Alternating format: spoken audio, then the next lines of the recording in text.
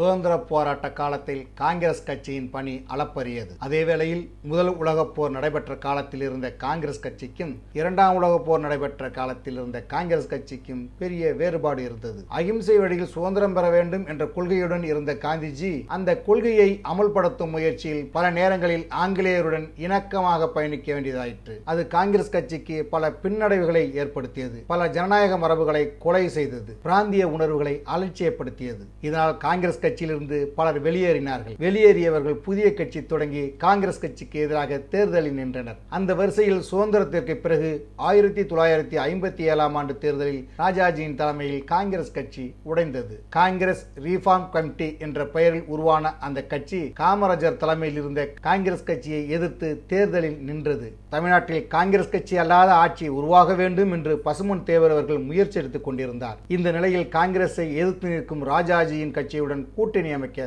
சம்மதித்தார். நான் அர்ஜுனன் என்றால் தேவர்தான் சாரதி என்று தெரிவித்த ராஜாஜி பார்வர்ட் பிளாக் கட்சியுடன் இணைந்து பிரச்சாரத்தில் ஈடுபட்டார். இந்த தேர்தலிலும் பசும்பொன் தேவர் அவர்கள் ஸ்ரீவில்லிபுத்தூர் தொகுதியில் நாடாளுமன்ற உறுப்பினருக்கும் முதுகுளத்தூர் தொகுதியில் சட்டமன்ற உறுப்பினருக்கும் போட்டியிட்டார். தென் தமிழகத்தில் குற்றப்பரம்பரை சட்டத்திற்கு எதிராக தனது இனத்தவர்கள் அனுபவித்து வந்த இன்னல்களை தீர்த்து அவர்களின் நம்பிக்கை நட்சத்திரமாக பசும்பொன் தேவர் அவர்கள் திகழ்ந்தார். அதனால் அவர் எந்த தொகுதியில் நின்றாலும் வெற்றி பெறுகிற தலைவராக இருந்தார். பசும்பொன் தேவர் அவர்களின் செல்வாக்கை குறைக்கவும் சரிந்து வரும் காங்கிரசின் செல்வாக்கை உயர்த்தவும் தென் தமிழகத்தில் தனிப்பட்ட கவனம் செலுத்த ஆரம்பித்த காமராஜர் பசும்பொன் தேவருக்கு எதிராக பல நடவடிக்கைகளை மேற்கொண்டார். அதில் ஒன்று, பசும்பொன் தேவர் அவர்கள் பெரிய தொகுதியில் நின்றால் தோற்று விடுவார் என்று கருதி அருப்புக்கோட்டை பாராளுமன்ற தொகுதியை ஸ்ரீவில்லிபுத்தூர் தொகுதியாக மாற்றினார். அருப்புக்கோட்டை பாராளுமன்ற தொகுதியில் தொடர்ந்து தேவரும் அவரது ஆதரவு பெற்ற வேட்பாளர்களும் வெற்றி பெறுகிறார்கள் என்பதாலும் அருப்புக்கோட்டை நாடாளுமன்ற தொகுதியில் தேவருக்கு அதிக செல்வாக்கு இருக்கிறது என்பதாலும் தலித் மற்றும் நாடார்கள் அதிகம் வசிக்கும் ஸ்ரீவில்லிபுத்தூர் நாடாளுமன்ற தொகுதியை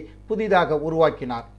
1952ஆம் ஆண்டு பார்வர்ட் பிளாக் கட்சிக்கு ஒதுக்கப்பட்ட சிங்கம் சின்னத்தை வாக்காளர்கள் மத்தியில் குழப்பத்தை ஏற்படுத்தும் நோக்கத்தோடு 1957ஆம் ஆண்டு தேர்தலில் அந்த சிங்கம் சின்னத்தை ஒரு சுயேட்சை வேட்பாளருக்கு ஒதுக்க வைத்து தேவருக்கு வேறு சின்னத்தை கொடுக்க வைத்திருந்தார்கள். பசும்பொன் தேவர் அவர்களுக்கு எதிராக முதுகுளத்தூர் சட்டமன்றத்திற்கு செல்வாக்குள்ள சின்னையா என்பவரையும் ஸ்ரீவில்லிபுத்தூர் பாராளுமன்றத்திற்கு செல்வாக்குள்ள எஸ் நடராஜன் என்பவரையும் காங்கிரஸ் கட்சி சார்பில் நிறுத்தினார்கள். ஒடுக்கப்பட்ட ஜாதியினர் மத்தியில் காங்கிரஸ் செல்வாக்கை அதிகப்படுத்த முயற்சிகள் மேற்கொண்டு பசும்பொன் தேவர் அவர்களுக்கு எதிராக பேசிக் கொண்டிருந்தவர்களை காங்கிரஸ் கட்சிக்கு ஆதரவாளராக மாற்றி மேடை அமைத்து கொடுத்து முழங்க வைத்தார்கள். காமராஜர் போட்டியிட்ட சாத்தூர் தொகுதியில் அவருக்கு எதிராக பசும்பொன் தேவர் அவர்களின் பார்வர்ட் பிளாக் கட்சியின் ஆதரவு பெற்ற ராஜாஜியின் சிஆர்சி கட்சியின் வேட்பாளர் ஜெயராம ரெட்டியார் போட்டியிட்டார். வாக்காளர் அறிவிப்பு வந்தது முதல் பார்வர்ட் பிளாக் கட்சிக்கும் காங்கிரஸ் கட்சிக்கும் இடையே கடும் சவால்கள் உருவாகின. அவை போஸ்டர் ஒட்டுவதில் துவங்கி பொதுக்கூட்டங்கள் வரை எதிரொலித்தன.